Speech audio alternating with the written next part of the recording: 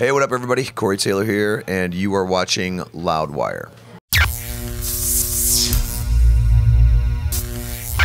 I think you've done a lot of really good things for the mental health community, just as a spokesperson.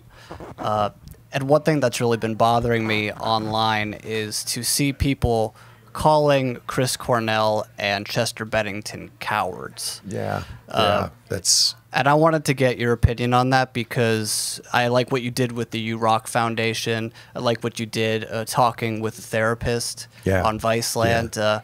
So I want to hear your voice on this. Calling them cowards is a very immature way of looking at it. Obviously, they're hurt, which is why they're lashing out and saying that. It's the easy way to look at something like that because it makes you not have to face what a serious issue it is.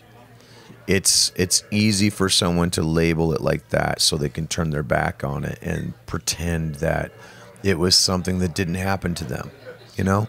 When inside they're hurting, you know? People who fight depression are almost in a constant state of hurting, you know? Sure. Like it comes and goes, you know? The tide rises, the tide ebbs, and sometimes it's hard to get, you know, past that break.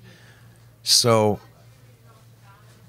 I think people need to realize that not only is that immature, but it's also a cop-out, and it's needlessly simplifying a very real issue, and an issue that might have a lot to do with a lot of the other issues that are going on in our country right now, whether it's suicide or the opioid problem that's going on right now. People don't want to feel. Why do they not want to feel? Let's get to the bottom of that. Let's get to the bottom of why there is a rise in not only PTSD, but severe depression across the board. I mean, I suffer from manic depression, which means I rise and fall, I crash and I burn. I've got the practice and I've got the people to talk to so I can keep myself from really breaking myself against that wall. But it's tough, man. It's tough. And some people don't have that luxury. Some people, like our friends, the wall pushes back. And it is a goddamn tragedy. That does not make them cowards. And I've even heard people recently say something to the fact of it was bound to happen. This was always going to happen. And I've gotten so angry hearing that I have gone on record as saying that you are absolutely wrong for saying that. No one, that suicide should not be a foregone conclusion. That means you're not listening. You say you care about that person, that means you're not listening. So I'm listening. So I'm doing everything I can to make sure that people know that there are people out there listening, that there are places to go, whether it's a friend or a stranger.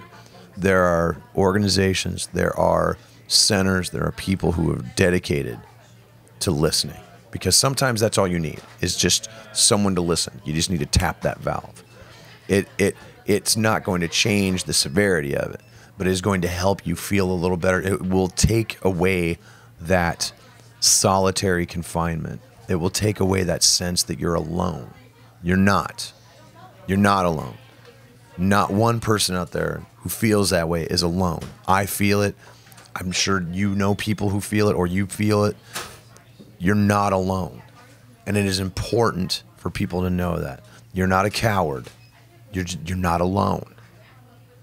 Get the help you need. There are ways to find it. I'm sure we could put some information on a bunch of different organizations who can help you.